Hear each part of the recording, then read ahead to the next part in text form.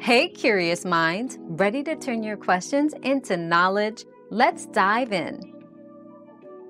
To stop blocked calls from reaching you, start by using your phone's built-in blocking feature, which can prevent these numbers from calling or texting. For a more comprehensive solution, consider downloading a call blocking app from your phone's app store, many of which offer advanced features such as spam identification and community-based blocking.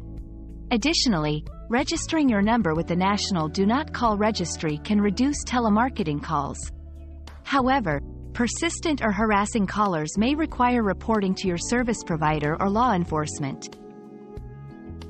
Your daily dose of discovery ends here, but the journey of learning never stops. Subscribe and join us again for more answers tomorrow.